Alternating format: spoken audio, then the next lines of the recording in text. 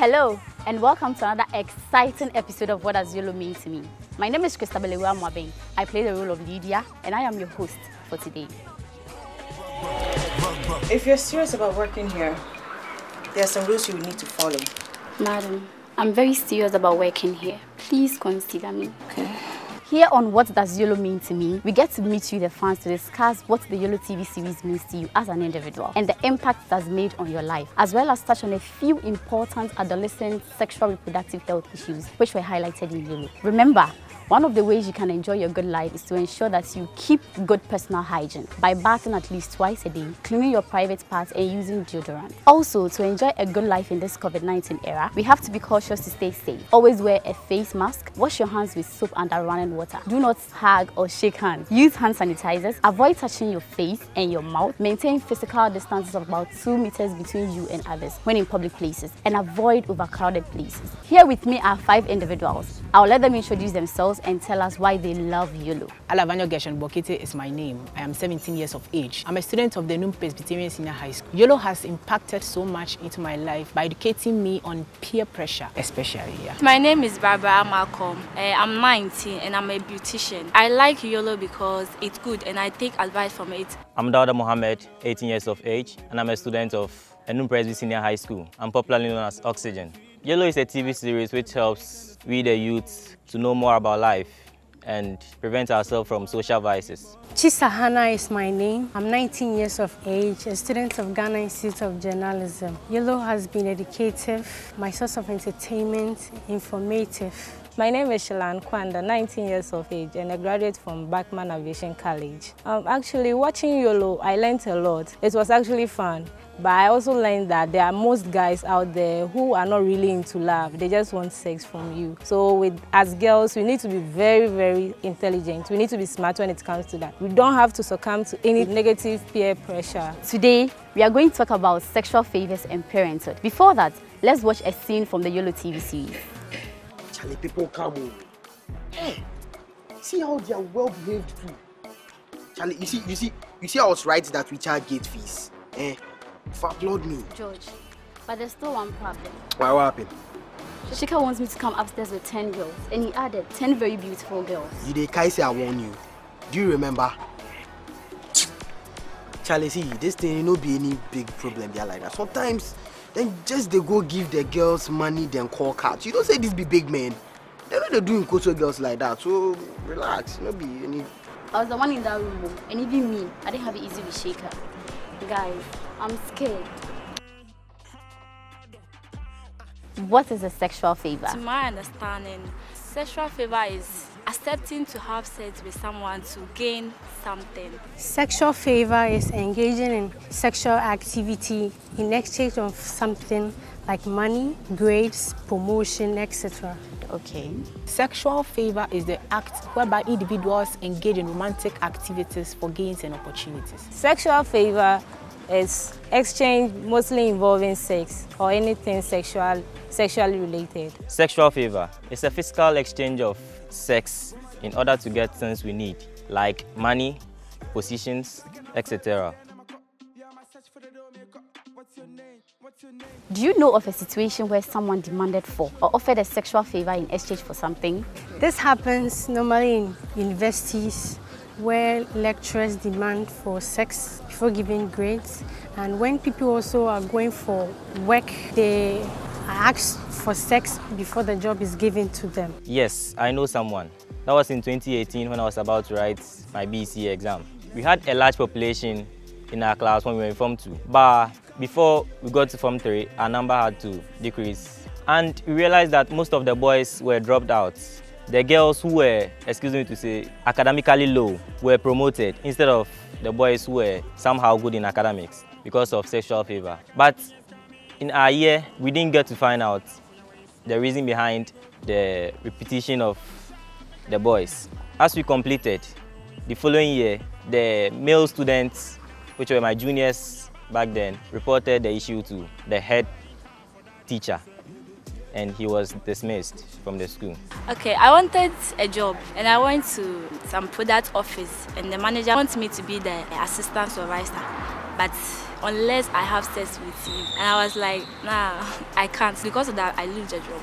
I wouldn't say I know, but of course I've seen in the televisions and the news about how individuals engage in sexual activities for grades, for money, for job opportunities in high ranks and for promotions. Yes, I have. I've seen situations like that. Personally, I'm from the aviation school, and after graduation, I had this friend. We were both looking for employment as it was. So she had a friend working with a company, an airline company. She told me about it and she was like, let me go and ask. So she went to ask and the friend was like, oh, you have to see my boss. So seeing the boss was like, if she will exchange herself sex for the position, then it's available. I didn't agree with it. So I'm still here looking for employment. But she agreed and now she's working with the airline and she's actually making money. Do you think it is right for adolescents to engage in sex in exchange for favors? Okay, I don't think it is right for individuals to engage in sexual activities for favors because this act tarnishes the image and reputation of the individual and then destroys or disrupts the respect gained from others in the community for the person. In my opinion, adolescents must not engage in sex for favors. For some people, it's yes. For me, it's no. Yeah, because to me, I don't want an unexpected pregnancy. Some too, they will have the sex with you, but they will not give you the job. So they will just have the sex with you, and that will be all. With the yes, I would say if it can help you with your career and you are not shy seeing your boss that you've been having that kind of activity with all the time, then it's a yes for me, you can go for it. But with others that we have other people like me that I can't do it. So with us, I'll say no, because for me, I just can't be looking at my boss. Meanwhile, others, I see others working for it with their intelligence, their morale and everything, and I'll be there just be exchanging sex for the position or whatever it is. So I feel like it's cheating. So it depends on you, the individual. If you have that confidence, then you should. What are some of the negative effects of engaging in such arrangements? Teenage pregnancy, which can lead to school dropouts, sexually transmitted infections like gonorrhea, syphilis, HIV, and AIDS. And all this bring about rejection by society, stigmatization, and then tarnish of their image. It can lead to stigmatization, unwanted pregnancies, and loss in position of your current job if there is a change in power and a different boss comes around and he realizes you are not really fit for the position. Such arrangements could bring about sexually transmitted diseases such as gonorrhea, syphilis, HIV, and AIDS, which would make you uncomfortable and affect you negatively in the future. And it can also cause school dropouts and unwanted pregnancies. Let's listen to what some youth in other parts of the country have to say about the topic. My name is Nelson So. I stay in Tema. I like YOLO so much because it teaches a lot about, it guides us as adolescents, shape our lives. We learn a lot out of YOLO. So I think I may recommend that to you. It's really necessary. Today I think we are going to talk about sexual favor. Yes, sexual favor because, everybody can relate. It's just an act of giving out sex in favor or in exchange of something. A lot of people does that, which is really bad. Last year, a friend was looking for a job. And when she got there, the manager was, requesting for sex before giving the work to him, the job to her. And in other ways, even in our schools, it happens. Girls go in to lecturers just for sex, just to give them sex, in order for them to give them marks. I don't really think we as adolescents, we are supposed to exchange sex in favor of something else, because it can lead to all sorts of things that, you can't even mention. It's really bad. I don't think so. There are several negative effects, but the few I could talk about is teenage pregnancy, depression, fear, dissatisfaction of job. That's in terms of workplace. Our next topic is parenthood. Before we talk, let's watch this. Do you have a boyfriend? No, please. Don't lie to me. I need you to tell me the truth. And don't worry, I will not use it against you if you have one, okay? Madam, I have one, but I don't love him. First, you don't have a boyfriend, now you have one. How am I supposed to trust you if you've started lying to me already? Madam, please, I want to change from all that. I'm sorry, dear. You're dismissed. Oh.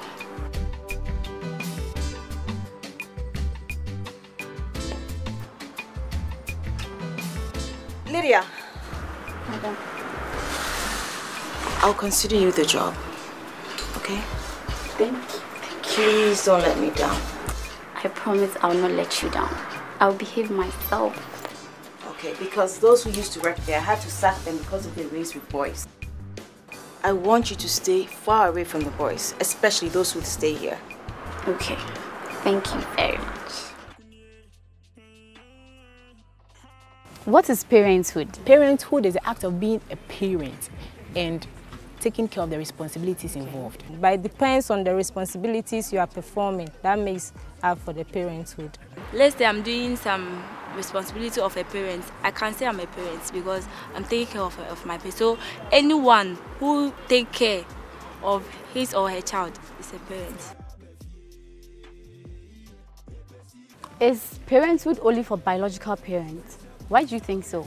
I don't think parenthood is only for biological parents because there are some guardians who take the responsibilities of parenthood of the wards or the children they cater for, and it makes them qualified to be called parents. Because everyone can be a parent, be it even our friends can be our parents, so long as they are leading us in the right path, because mostly parents want the best for us. So if our friends are looking out for the best for us, then they can also be our parent. They can pretend to be our parent. In my opinion, parenthood does not only apply to biological parents. As far as you take full responsibility of the child, the upbringing of the child, you are a parent. People like nannies and neighbors can all be said to be parents because they take care of the child, the whereabouts of the child.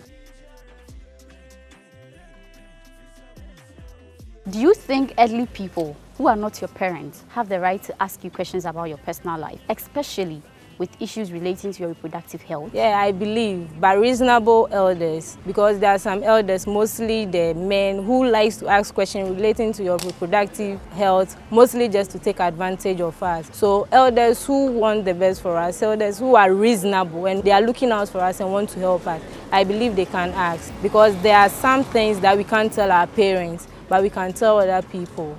Of course, some elderly people who are specifically qualified in those aspects have the right to ask us in order to help us positively. This piece of advice offered to us by the elderly can help nurture and shape our lives in good ways for us to be prominent people in the future someday. It's not only my father or my mother who has the right to ask me questions about my sex life. Someone else somewhere can also do that.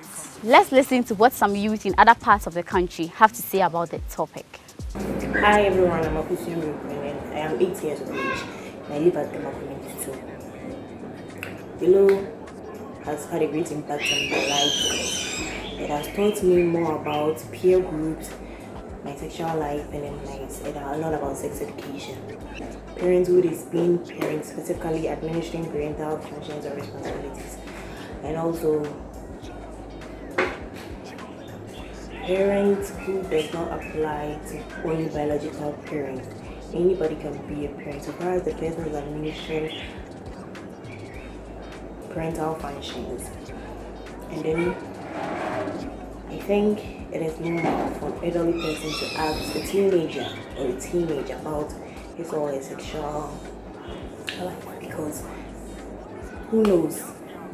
He or she will be able to advise the person on how to do things and what not to do.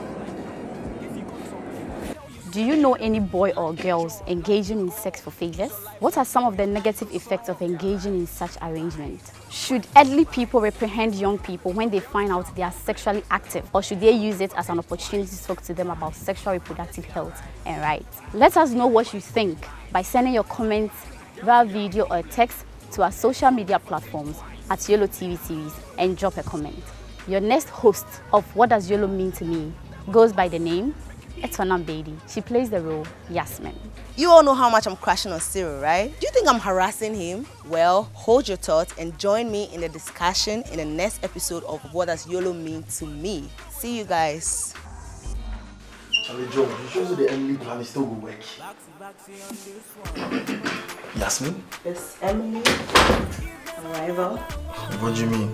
Yeah, I have to know. You have to know what? You've always been the love of my life. Yasmin, come on, that was child's play. Not for me, Sarah. It is the end of another educative but fun episode of What Does YOLO Mean to Me? I have been your host for today. Also, to enjoy a good life in this COVID-19 era, we have to be cautious to stay safe. Always wear a face mask, wash your hands with soap under running water. Do not hug or shake hands. Use hand sanitizers. Avoid touching your face and your mouth. Maintain physical distances of about 2 meters between you and others when in public places, and avoid overcrowded places. Make a date next week for another exciting episode. Remember to live a good life. Good life, live it well. Good life, it's an everyday thing. YOLO, you only live once. Kisses.